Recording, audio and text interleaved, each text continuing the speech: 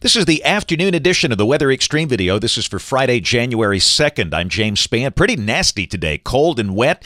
Noticeably warmer tomorrow. Then a chance of strong, maybe severe storms late tomorrow and tomorrow night. And Arctic air next week. A lot of things on the plate here, so let's go in there and talk about things.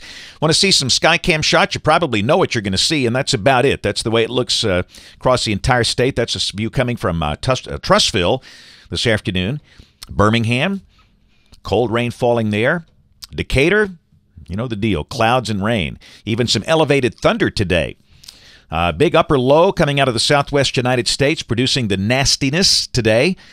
And that will set the stage for maybe some active storms across parts of the deep south over the weekend. That was the radar at 1:54 this afternoon. And again, we've noticed some thunder from time to time, thunder and lightning. Obviously, in a cold, stable air mass, the storms are not rooted down at the surface. They're elevated, but still kind of a rattling type thunder you hear in the cold air mass. But tomorrow will be much warmer as we get back in the warm sector of the storm. Only in the 40s today, though. Birmingham, 48 at mid-afternoon. Tuscaloosa managing 51, but tomorrow highs will be closer to 70 as we get back in the warm sector. Here's a look at the watch warning map around the nation. We've got messy weather in the western part of Texas, West Oklahoma, winter storm warnings, winter weather advisories there for icing conditions. We've got some winter weather advisories over Montana and a few other issues up in the northeast United States. And in Alabama, you see a few counties in the western part of the state. Those are river flood warnings for the Tom Bigby and the Black Warrior. Check the convective outlook. This is the risk for the rest of the day and tonight. Just a very small marginal risk over southwest Louisiana and southeastern Texas. However, tomorrow, the guys at SPC have expanded the standard slight risk as the warm surge will really push that warm sector north. We now have the standard slight risk over a pretty good chunk of Mississippi and parts of West Alabama. In Alabama, some of the cities involved in that would include Hamilton, Fayette, Tuscaloosa, Reform, Demopolis, Jackson, and Mobile, and a marginal risk for the rest of north and central Alabama. And we'll take a look at the specific severe weather parameters here in just a second. The core threat would be late tomorrow and tomorrow night. And on day 3, which is Sunday, a marginal risk for parts of Georgia and the Carolinas. Check the QPF chart. This is the rain through Wednesday morning, and this is showing rain amounts of at least 2 inches over much of north and west Alabama. There's a finer grid look at that. The bullseye, about 2.4 inches near Columbus, Mississippi. But the bottom line is this is suggesting some really good 2-inch rains over a pretty good chunk of north and central Alabama. Some spots could easily see 3 inches here, I think, based on the rain we've already had. All right, let's take a look. This is tomorrow at noon off the 12Z GFS, and this is at 500 millibars. There's your trough lifting out of the southwest.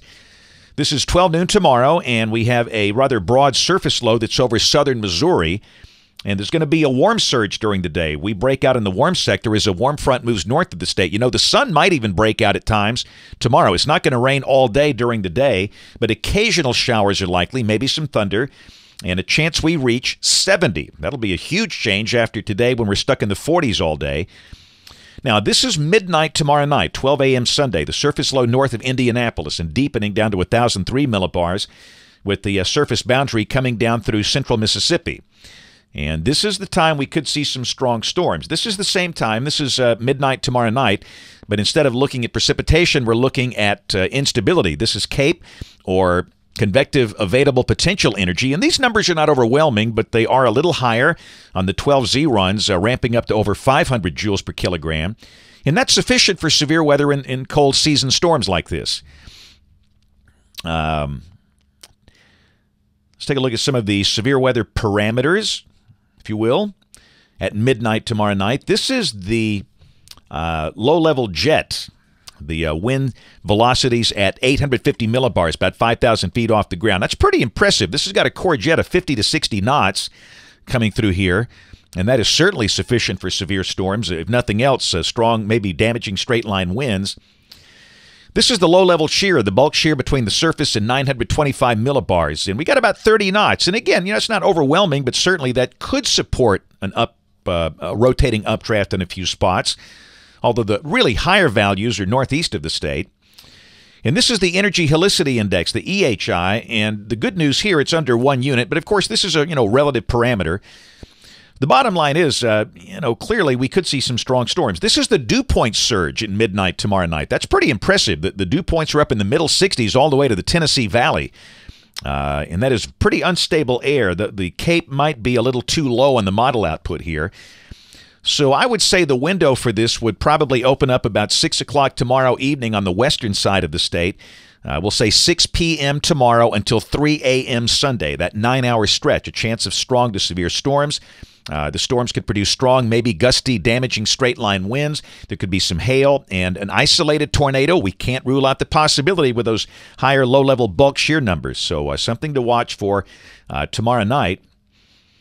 And then this is Sunday at noon. Everything is winding down. The rain should be south of Interstate 59 as the surface low moves up into Canada. And we have cold air advection. And again, we'll be up there close to 70 tomorrow. But Sunday will be in the 50s all day. And some folks up in the Tennessee Valley might even drop in the 40s. Here's a QPF update from the GFS. And this is suggesting rain amounts of 1 to 3 inches. We've mentioned that all along, and that looks like a pretty good call. So very wet, stormy at times, with the rain ending Sunday morning. Now, this is the synoptic scale look Sunday at noon. You can see that cold air advection. This is Monday of next week. Pretty, chilly day, but the good news, it'll be sunny. The high mid to upper 40s. We start the day below freezing. And this is Tuesday. We warm back up in the 50s, but on Wednesday, look at the trough deepening over the eastern U.S., and that's going to pull down some really cold air. Look at that. That's a 1,054 millibar high over the Dakotas, howling north winds. Temperatures only in the 40s. The wind's going to make it feel colder, and by Thursday morning, it's going to be very cold. The latest GFS is printing 17 for Thursday morning here. There's a look at the anomalies, and you can see those temperatures are expected to be 20 degrees below average around here, and maybe 30 degrees below average near Chicago. That might be a day with a high close to 0 up there. Very cold Arctic air. And then Friday, after a cold morning, we start to moderate. The high Friday afternoon should be around 50. Look at temperatures coming off the ensembles. You can see the really cold air settling in, but it's short-lived next week. Wednesday and Thursday, yes, very cold. On the ensemble, it's got a high of 36 on Thursday with a low of 20 early Thursday morning. I think we could see upper teens in there, but we go back up in the low 50s soon after that. Here's the end of the forecast on the 18th of January. Troughing in the west, ridging in the east, and that doesn't look especially cold. Check the Arctic oscillation. And you see it tries to get down toward the neutral line, but then it goes right back up into positive territory toward mid-month. And the same thing for the North Atlantic oscillation. And as long as those stay positive, it's going to be hard to get really cold air down here for any extended length of time. Just something we'll be watching as we go through the winter season here. That's it for the Weather Extreme video today. We'll have notes in the blog. Next video here, Monday morning at 7, Brian Peters, the man that looks like Colonel Sanders, or maybe Santa Claus. We'll have the updates tomorrow and Sunday. And if you can't catch us this evening on the live stream of the television side, ABC 3340 News at 4, 5, 6, and 10 o'clock. Thanks for watching. Have a great weekend, and God bless.